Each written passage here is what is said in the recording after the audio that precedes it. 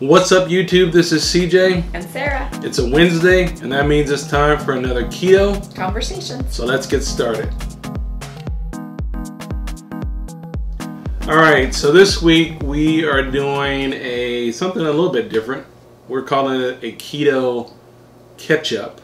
And that does not mean that we are going to be making sugar-free ketchup. Right, we're not making sugar-free ketchup. Catch up. Yes. We're catching up with you. Yes, so it's a keto catch up. Summer is winding down for us, and for those of us who are parents and who, well, I personally work for the school district, so I'm going to be returning to work tomorrow night. Yeah, so you've been off all summer.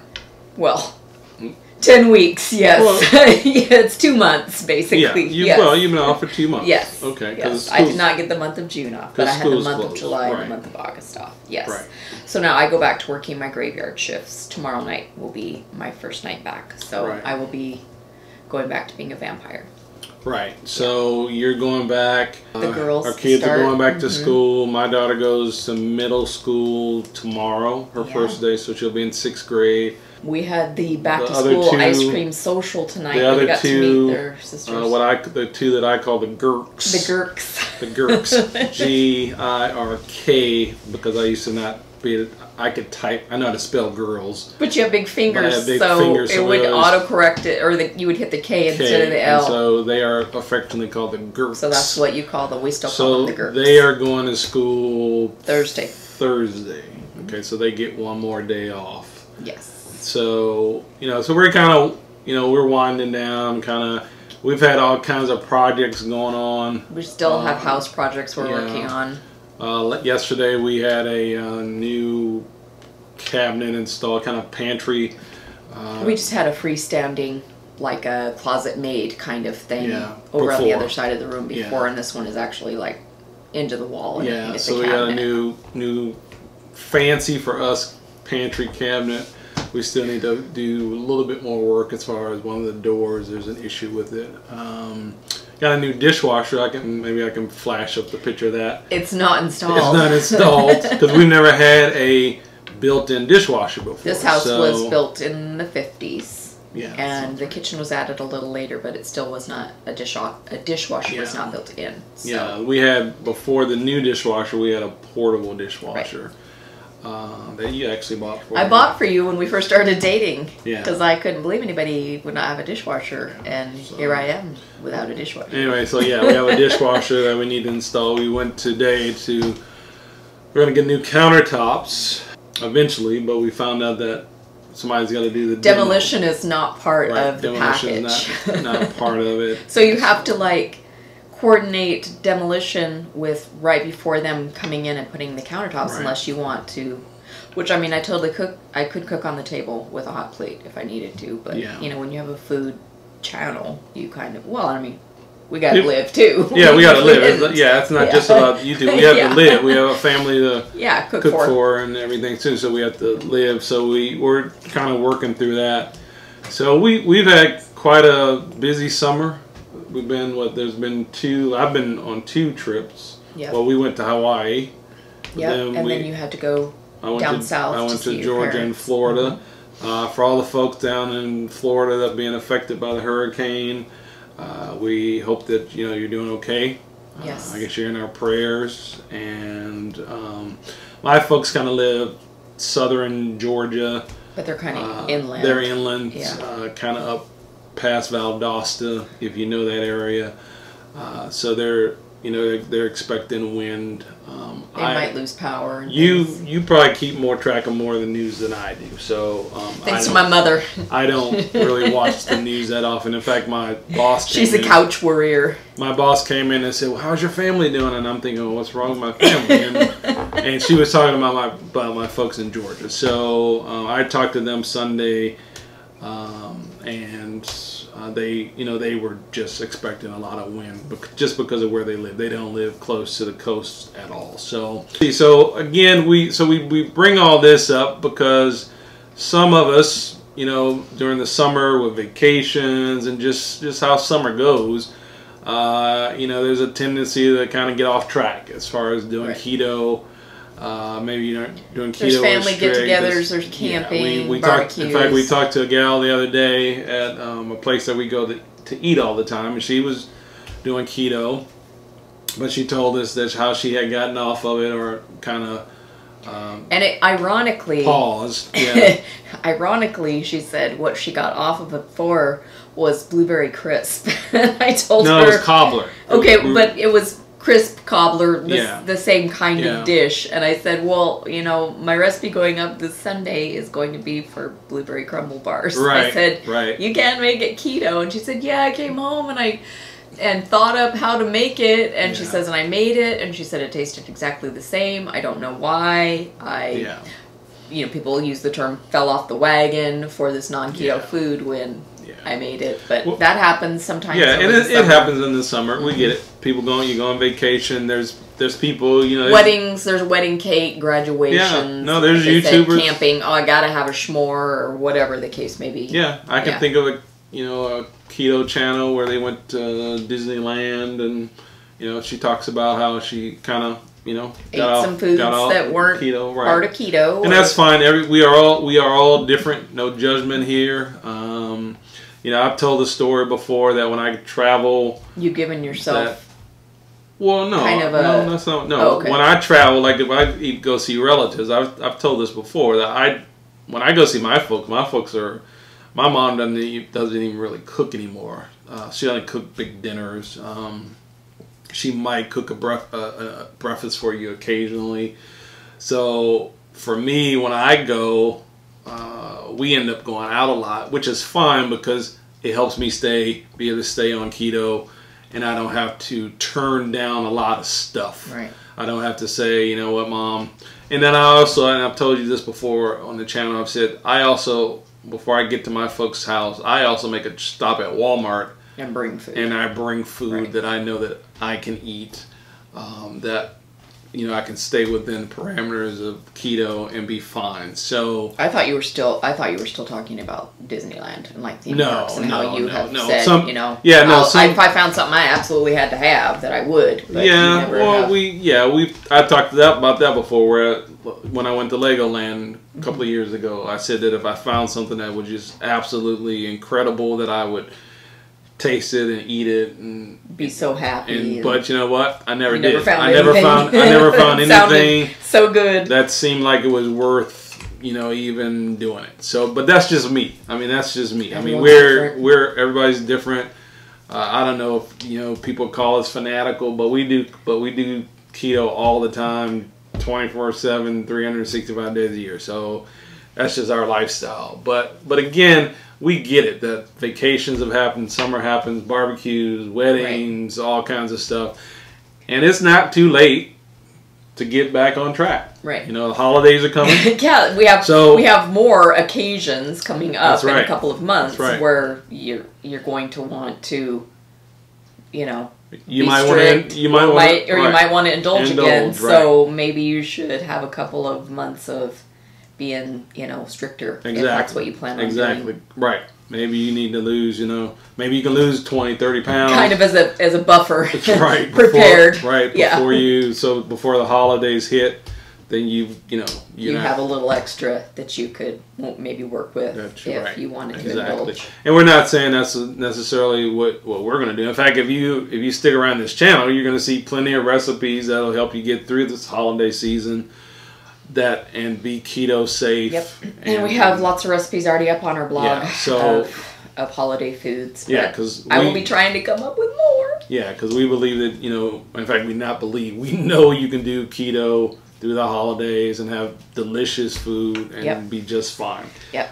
So, but yeah, we just wanted, I guess, to encourage you that if, for some reason during the summer you kind of got off track, it's okay. Just get back on. Tomorrow's a new day. Get back on, reset. We're in a new season. Right. Yep. Good point. New season.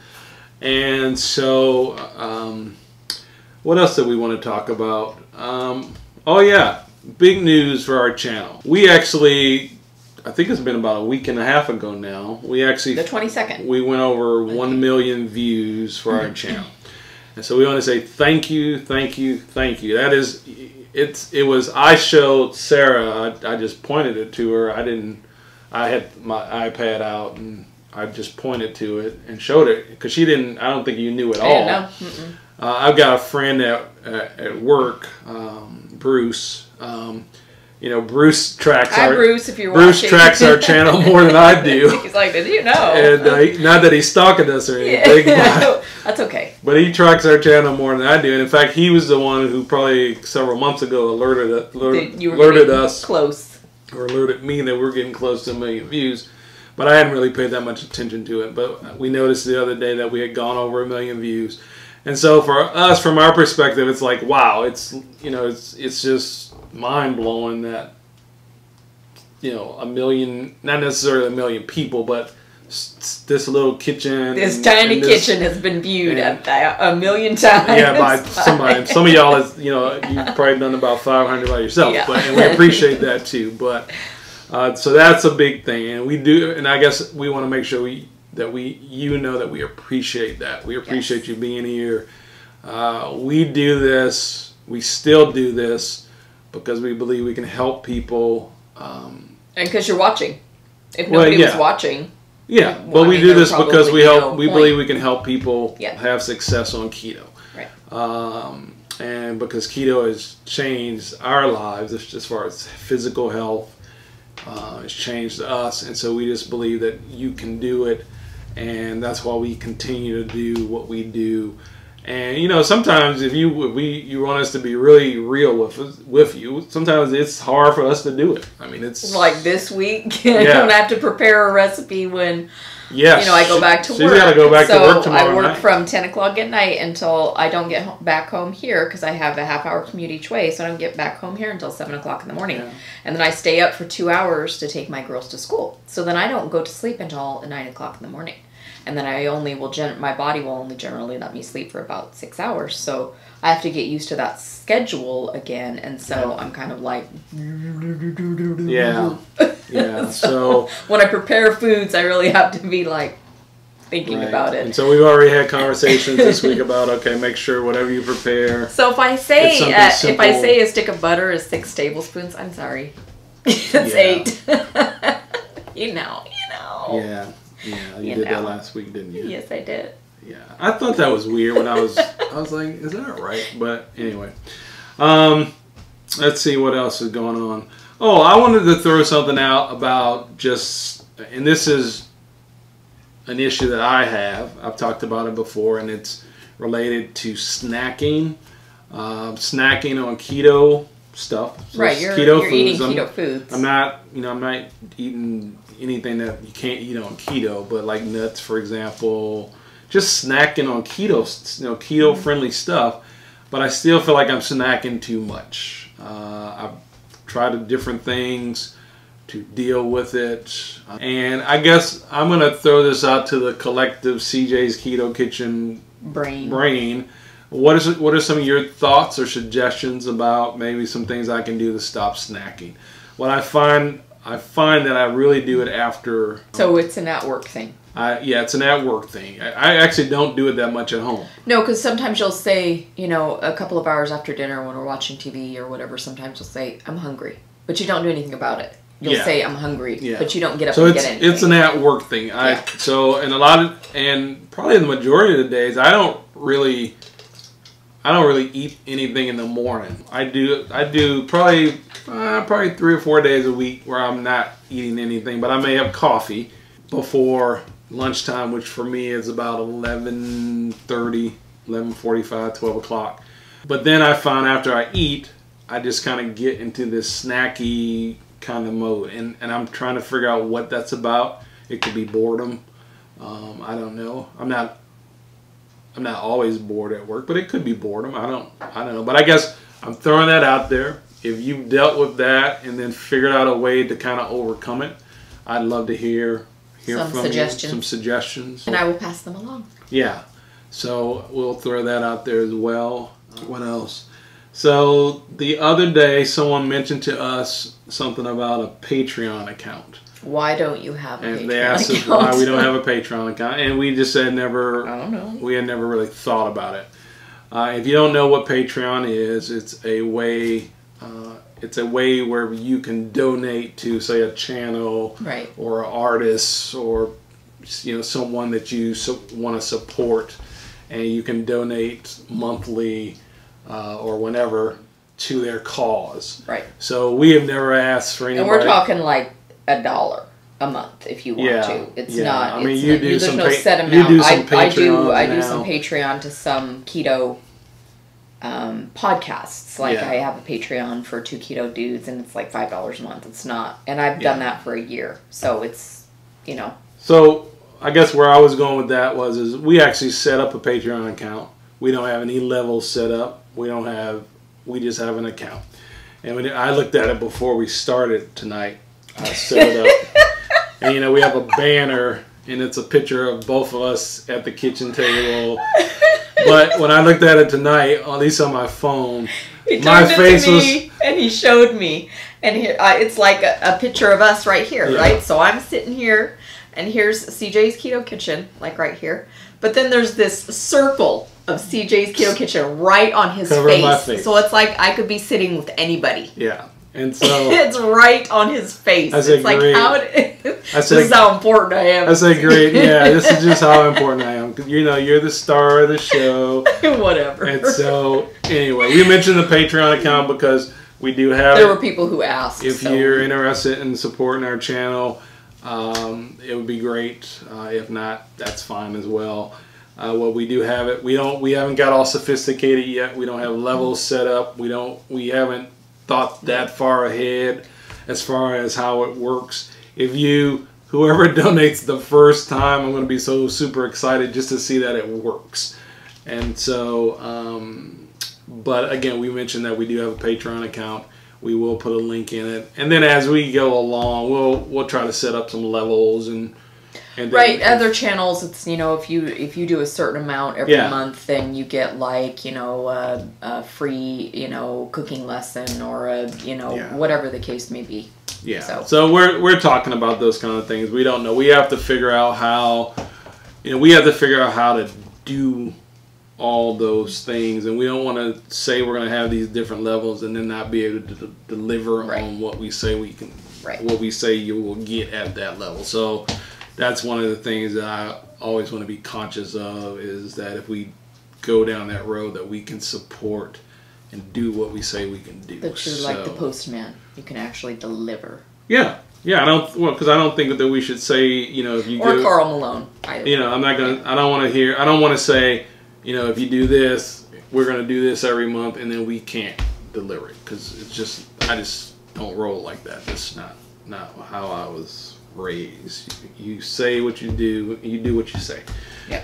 So anyway, that's the Patreon account. 1 million views. We talked about that.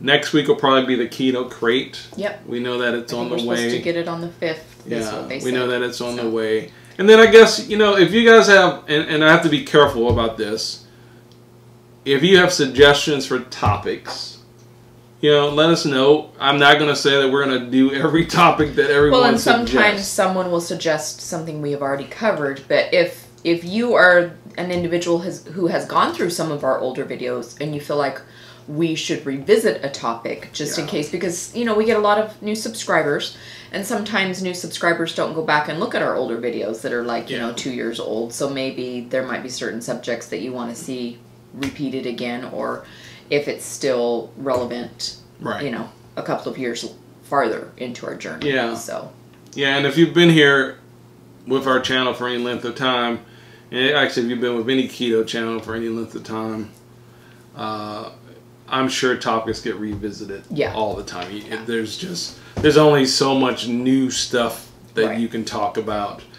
Only so many new, discoveries and studies that you can talk about. And so a lot of times you'll find that we talk about things multiple times, because again, like Sarah just said, there's people always coming new to our channel. And it's more likely that they will, our newer content will be suggested to them on YouTube, and so that's kind of what they will generally watch instead of going all the way back to the beginning of our video playlist and watch. One of our subscribers, Tamsin, I believe is how you pronounce her name, she went back and found one of our first videos. Yeah, it was like our. It was a channel trailer. It was a channel trailer, and it was kind of funny watching that.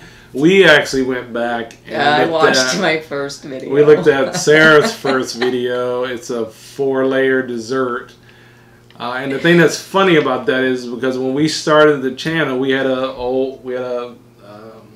HD camcorder. Yeah. And I used it, but it took me probably 4 or 5 months to figure out how to get the video off of the camera. So by the time that 8 months had gone by. Yeah, by the time that video was published, you had like lost a whole bunch of weight. I'd lost like 50 pounds or something by that summer. Yeah. So I looked totally different by the time we did like the ice cream, so preview or whatever. We kind of went back. We kind of went down memory lane, especially when we went over the 1 million views. It kind of caused us to kind of go back and talk about quite funny. Yeah, how things first started. So anyway, we appreciate you being here. Again, I guess the biggest takeaway we want to leave with you is that we appreciate you being here, but we also want to let you know that it's not too late just to get back on track of you if for some reason during the summer you kind of fell off the wagon. We'll be there with you through these will. Next couple of months. We'll be giving you recipes. We'll be having these conversations where we can help each other through the coming holidays. Yeah. And help each other. That's what we're here for. Yeah. So we hope that you have a great rest of the week, and we will talk at you later. Bye-bye. Bye. Peace.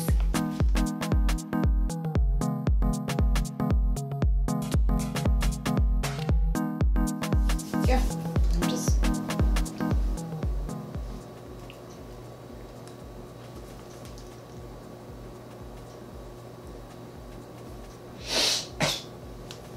Okay.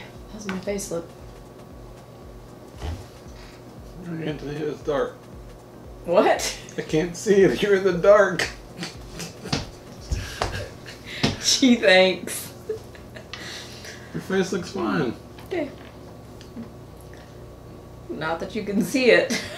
Why don't you go do something?